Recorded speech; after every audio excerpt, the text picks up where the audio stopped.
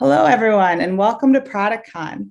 My name is Alexzandra Caldwell-Wenman. I'm a product director at Salesforce, and I'll be your moderator for this discussion. Today, we'll be talking about the future of product management and automation. As we know, automation makes the product management world go round, and there's hardly a product manager out there who doesn't rely on some kind of automation in their workflows.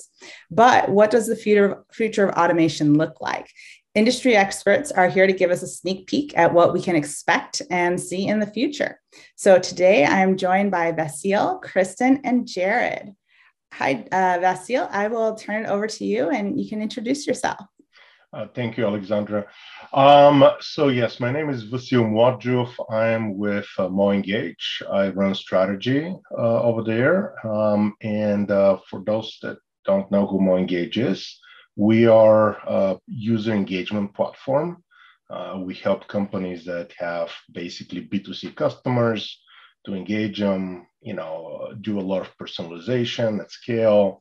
And on average, we do something like, 3 to 5 billion, for example, personalized messages per day for over 1 billion users a month. So. And Kristen, can you tell us a little bit about yourself? Yeah, of course. First of all, we're so happy to be here and we're happy to be sponsoring ProductCon. Hopefully everyone is having a great start to their day. My name is Kristen Ditsch. I'm the head of product marketing for embedded solutions at Workato. And Workato is a leader in the enterprise automation space. And we're probably best known for our integration or iPaaS technology. We have a low-code interface called a recipe, which kind of looks and acts like a drag and drop logic tree that allows users to connect systems, but then also create automations between those systems. And I'm specifically focused on our embedded platform, which takes that foundation of our core product, but then adds an extra 20% of functionality, which includes API management, governance, and system administration functions that are really built for product management teams to help them solve customer integration and automation challenges at scale. So I think this is going to be a great conversation. Happy to be here. Excellent. And Jared. Hi, everyone. I'm Jared Lees with Gainsight. With Gainsight, most people know Gainsight with respect to the customer success angle. And we built that category and had a lot of great success with that product line. We also support product experience, which comes into analytics and adoption and helping to automate some of the onboarding and adoption capabilities that you may have as you launch features to product. My focus, or launch features to market, my focus is on a little bit more on that go-to-market and adoption side right now, where we're looking at how do we support the customer experience and the user experience within products, where we can use that as a growth engine for your product success. All right. So as we know, automation is one of those things that when it's done well, people don't notice it. So how would you guys describe automation and its value to someone who maybe isn't an expert in the area? I can raise my hand. Okay, go ahead, Jared. If that's how we do this. Well, in my opinion, first off, again, thank you everyone for starting your day with us. And we appreciate the opportunity to be part of ProductCon and the support that we have here. Within automation, I look at it as like a way to kind of provide the ability to repeat a task or a process with very little oversight. I think the important thing is you want to check on it every once in a while just to make sure it's still doing what you expect it to do. But for the most part, you don't have to think about it. Yeah, I concur with that. The one thing that what we look at with automation in our use cases where we help our customers is that certain things can be automated just like what they've been doing, whatever the task is happening. But many of those tasks may need to be personalized. They need to be fine-tuned for a specific user, a group of users in order to really help with that growth, Jared, right? So you can't just think about repetition, but you have to kind of use data to figure out how to make that adjustment for the right users. So I think this is where, automation really is going to be more interesting in the future, is how do you do this in a way of scale and automated process that is actually a little bit fine-tuned for that specific end user in the end. And Vassil, I'm so happy you said data, because I think that's such an important part of how automation is growing. The systems that need to be connected, or the data that might be critical to how an automation starts. There's so much that is accessible to teams now, and being able to incorporate that, as well as the actual process or the team that's involved, and then design it in a way that feels super intentional and kind of an extension of how humans would have done it on their own before, maybe between our desks or between departments within a company. And pairing all of that together, I think, to your point, really helps improve the efficiency of it, improve the resiliency of that automation and that process, and then be able to do it at scale, especially in such a decentralized global world that we have now post-COVID. Yeah. Wow. And then can you each tell us a little bit about how automation works for your business and how you're using it to serve your customers? I'll start again. So what we do in our case, we'll give you an easy use case. Let's say that you have a mobile app, and a mobile app needs to basically help a user, guide them through some kind of a user journey, right? And this could be a B2C app, this could be a B2B app, it doesn't matter. And so we, for example, use a lot of data to first understand better what are the people that are coming into the app. Are they, certain age, certain, they have certain, income, they're looking for one thing versus another. And so based on this, you can kind of go and optimize the journey and the flow of the users to go one way or another. And by optimizing this with an AI engine, machine learning, whatever you're going to be using or whatever you want to call it, you can automate a process, but also optimize the process. And so in our case, we try to optimize the user journey for optimal, for maximizing revenue, for example. Just like you, Jared, you guys are doing that. It's about growth. It's about really increasing revenue at the end of the day, whether you're selling goods or services or whatever. So we are able to do this by using a lot of data first, coming from CDP data, from first party, second party, whatever data they have. This many times happens either in real time, or we need to do prediction about what people are going to be using. And then that data, basically, we start doing A/B testing. And based on A/B testing, users are being offered one or another path in their user journey. So this is what we do in our case. And I'm assuming it's something similar what Jared is doing as well in their cases too. Yeah, Vassil, you're right. And I like your comment, as well as Kristen, how you added on to the initial comment with the automation component, where it's not just about having the data, but being able to do something with it, putting it into a location that you can do something, because that gives you the contextual interaction. And if we think about what we're trying to accomplish with our users and give them that personalized or that human felt experience, that data point allows us to contextualize that particular interaction, and then having the right tools and systems in place that we can, whether it's an automated trigger, right, that surfaces a type of welcome message, if you will, for new users who log in, or whether it kicks you off into a predicted workflow that the system knows is most applicable to the scenario or tasks that you're trying to accomplish. That in my mind is one of the keys. Is it's part of the foundation or a maturity path where you do that with the intent of having data available to trigger off of or provide that contextual interaction for the individual so they feel that end experience. Yeah. And then how are product managers leveraging AI insights and analytics to make more informed product decisions and better serve their customers? Maybe I'll continue just on that thought and then throw it back to the group. Is with that data and analytics, we did talk about the usage for the customer side, where you're able to kind of trigger, use that as contextual examples to provide experiences for the users. There's also this component where you just get better insight into how people are using the features and functionality that you intend them to use. And in some cases, you can understand path flows, like maybe you have a particular workflow in mind and the user tends to follow a different pattern, right? That's good information that you can take back and help to prioritize roadmap decisions.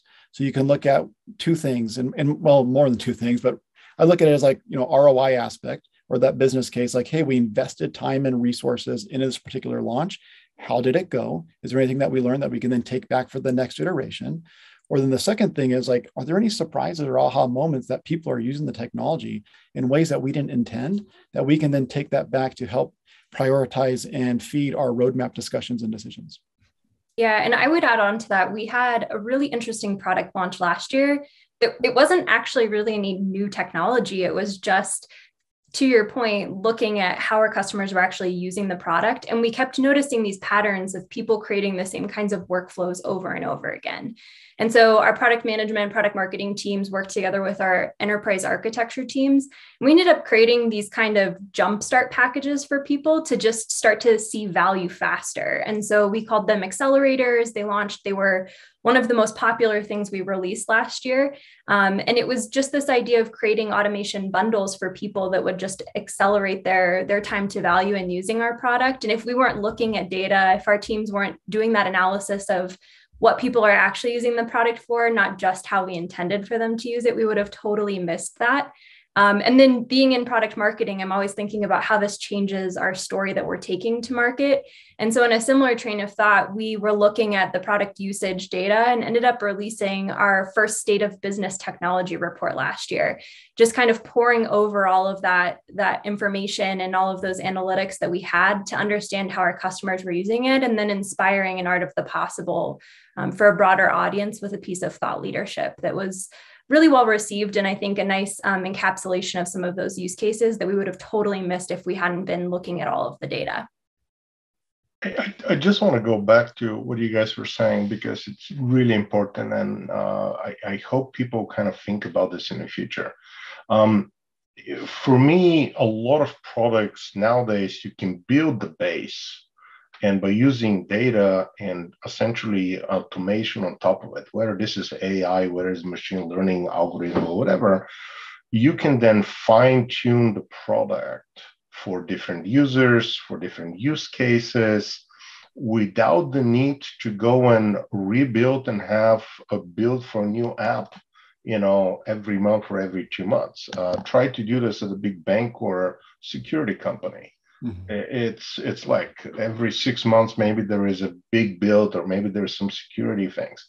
But by building something that is very flexible, that is data driven, and have the right tools, whether they're from integrations from a third party AI vendor or somebody else, to allow you to do this type of testing and fine tuning the user paths, whatever you're trying to do in your application, you can do wonders in terms of the time to market to understand better those patterns. You can test and get analytics for something between days, and then fine tune just between a tool like ours or somebody else's, change the path, change the outcome, change pricing, change the colors of one thing versus another.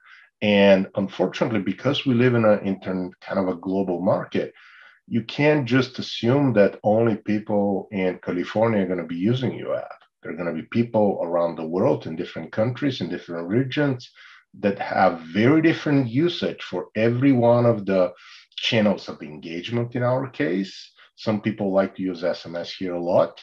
In other countries, this is very expensive, or video or something else. So it's something that is very interesting for the future of product, for product managers to think about how to build flexible products that can be influenced by data and artificial intelligence or other engines, and build on top of it.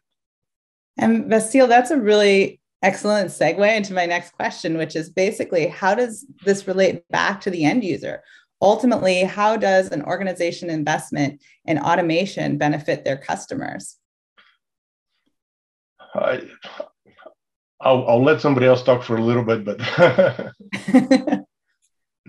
So we're a provider that allows product management teams to solve customer automation challenges too. And so that's definitely the lens of where I'm thinking about this question. And our product sits at that intersection of integration and automation. So that's really key for how we think about things. Every product manager who is watching today probably has a feature backlog that could keep their engineering teams occupied for years. And we know product management teams, and I've worked on product management teams where they're just always struggling to juggle those requests relative to the amount of resources that they have on their engineering teams. And so from an integrations perspective, about 2/3 of the product managers that we work with say that they're just drowning in integration requests. They've received these from customers, they're getting feedback from analysts, and they can't find a path to think about solving for these at scale.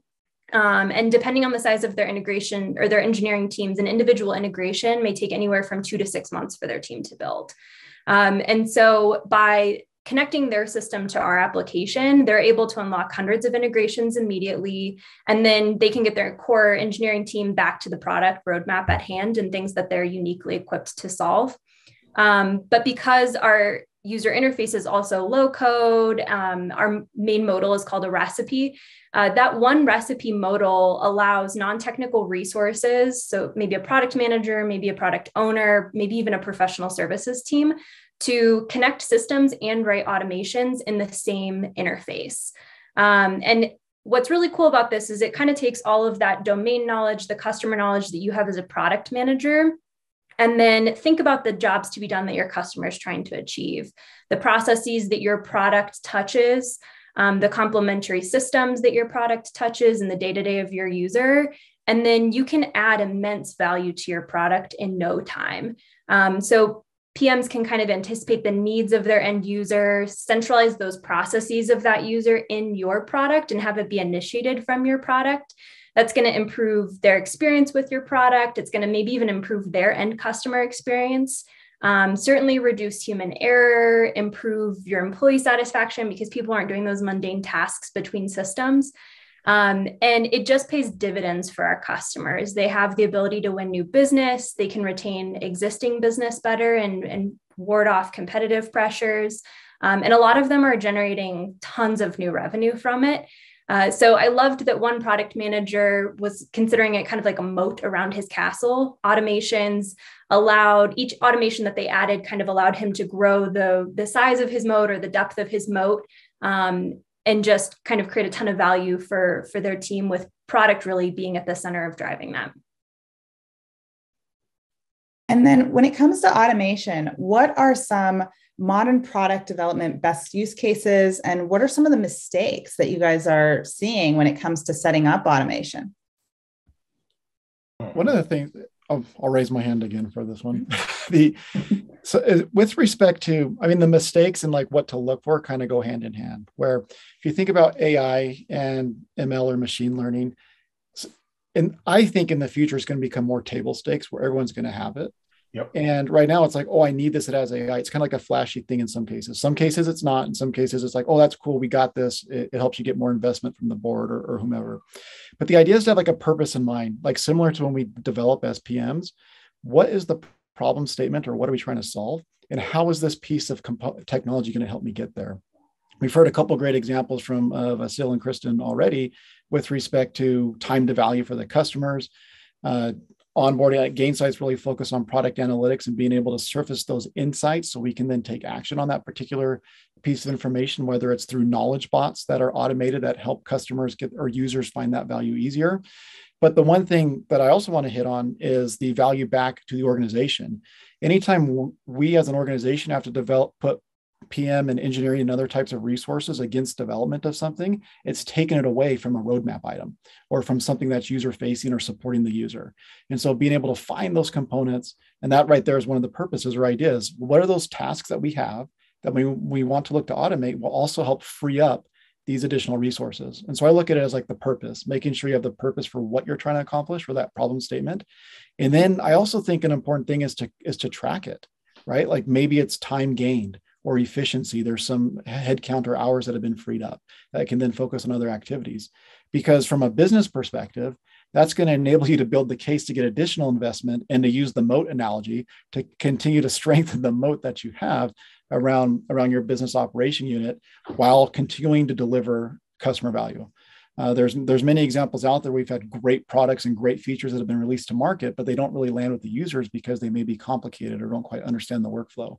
And so being able to kind of keep all that in mind while developing for that end user. I want to take a different approach to that. Sure. I do agree with you, and hands down, I agree with you. But I want to kind of play the devil's advocate on this. I think that we have a very big opportunity as product leaders, and in this world where things are changing in real time. We live in a real time. We need to do, I think, a couple of things. One is to really think bigger about the vision of where the market is going, be more thought leaders in a way of pushing new technologies and testing them, investing in something that you believe in. Mm-hmm. And by understanding, again, what is happening in the market in terms of trends, we are seeing, by the way, Salesforce. I just read that Mark is investing in NFT cloud right now. So you're investing in something that you think is going to be big and you can test it.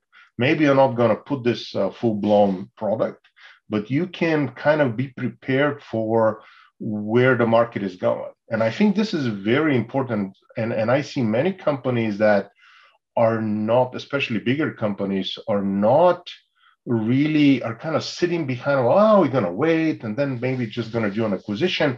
I do think that, yes, there is, deficit in development. Always there will be. Set up a team just to do tests and just to go and experiment, because there is a lot of cool things out there that can help you differentiate. It can help you, again, solve a problem in a different way. And unless you start thinking outside the box, if you want to call it, whatever, others are going to come and eat your bread and your breakfast and your lunch. So the moat is not going to really matter that much.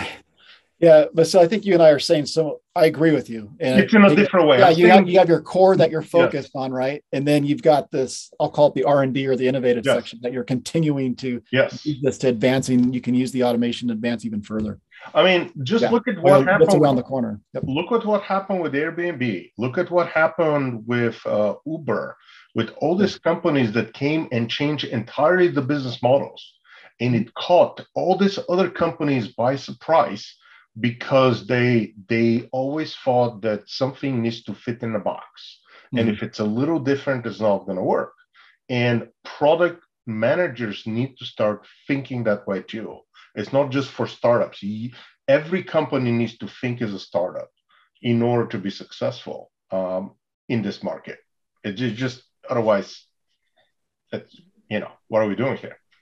And that's a really interesting concept too, because I guess, do you have any tips for how you scale automation? And when you think about the future of the space?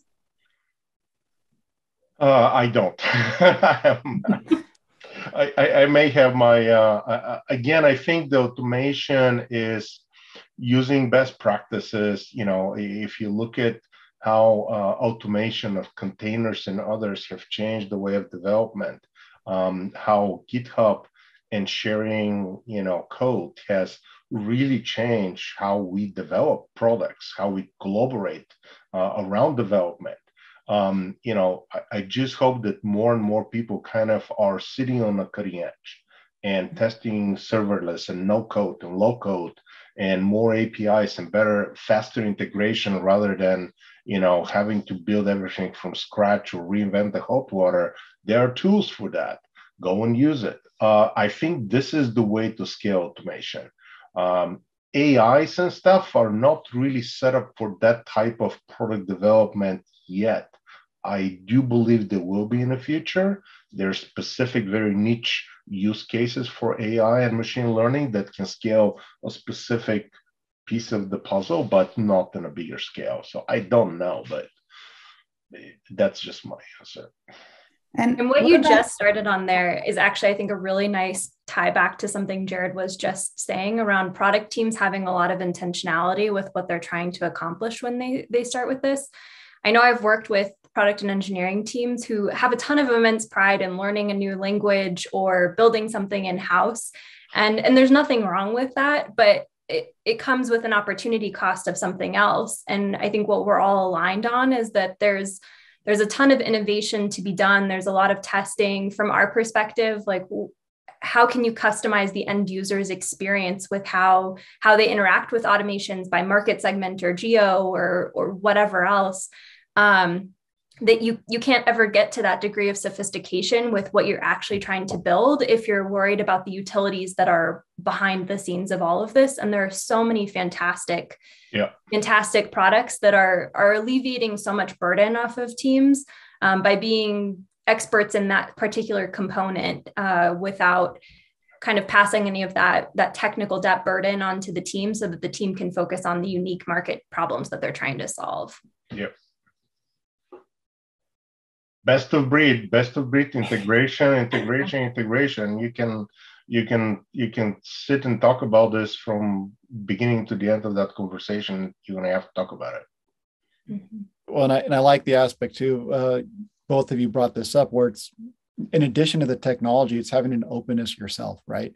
Yeah. Like try to stay on the course so you don't get, you don't want to deviate too far, but you still want to make sure you're flexible and open enough to kind of look around the corner and see, hey, let's give this a shot. Yeah. And try this out to see if it will help us expand the business or add additional value to the user. Yeah. And I think that's such an interesting thing of trying to hold yourself accountable to looking beyond your immediate product goals and thinking about the business goals or the strategic objectives that you have and the easiest path to achieving those things. Right. And then what else do you guys expect to see as you think about the future of the space?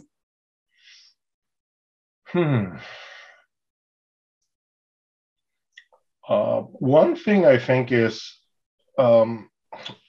Kristen was talking about this earlier, that you guys start building some pre-built blocks, right? I do think, some of the things that we are working on, for example, ourselves is templates, just like pre-built blocks that are for user engagement, that they are essentially an automation tool for how you are going to create a user journey for engagement, right? So we're going to see a lot more of this, which is a preset action for setup automation. Now, you take this, and then once you put the data in, you're going to see some interesting things. Everybody kind of in our space talks about, this full automation and, full automated cars or whatever else is going to be. They are the perfect kind of automation when you think about it. Our space is not ready for that yet. So what we are doing in our case, we have an AI assistant that we're going to be launching very soon, which takes, again, data, a lot of data, and throughout your manager's journey of how you build the journeys, the product for the end user, it gives you ideas of what to do. Mm-hmm. Instead of making it for you, this is where the human touch is. Does that make sense for that use case? Yes or no? The data shows it does. Let's test it. So having a little assistant that can assist you make better decisions, or says, you know what, don't do that because it's a different time zone and that doesn't make sense to do whatever you're going to be doing. I think this is one step that we're seeing before this full-blown automation that everybody's kind of so excited about, which I don't know when it's going to happen, but it will happen so eventually. I think to that point, it's not a replacement, but it's a combination or a hybrid of that human and computer assist, if you will. I also feel, just looking at other trends of technology, it's going to become more accessible to the end user. You won't need advanced degrees or domain excellence in domain knowledge in a particular space.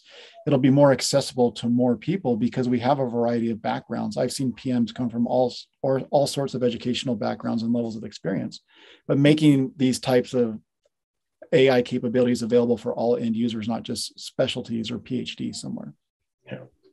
Yeah, I couldn't agree with you more. I think low code is the future of all of this. I'm even seeing friends in engineering teams that are preferring it, just because of the amount that they can tackle in a short period of time, and seeing it as a beneficial shortcut.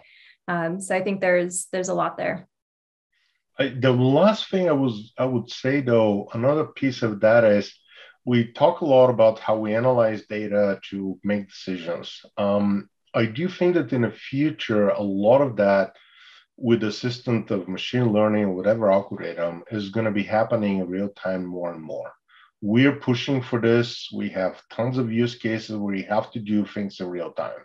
I get a notification that something's happening.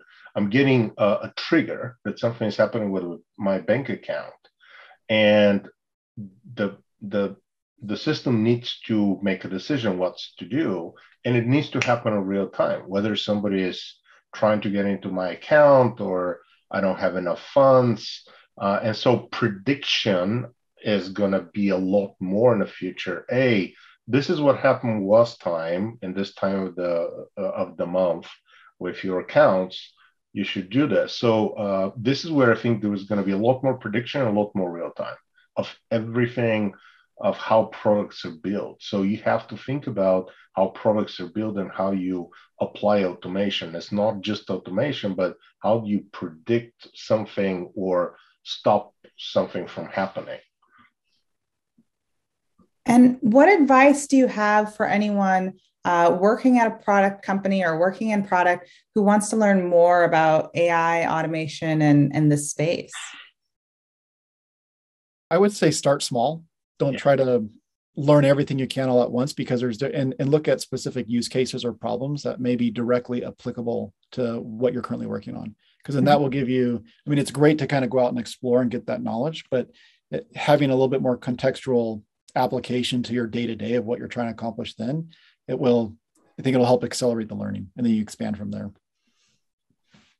Yeah, I've been blown away just as I've been bringing on new technology into our team stack of how many people seem to have spent their time during COVID building YouTube tutorials or building their own videos with thought leadership. You can find commentary on just about anything, it seems, these days. And then kind of in that same train of thought, there's also just so many free courses that are getting built up. I feel like in the last couple months, almost every week, it seems like there's a technology company that's buying an educational arm and really investing in that kind of training for customers. And those can be hugely beneficial.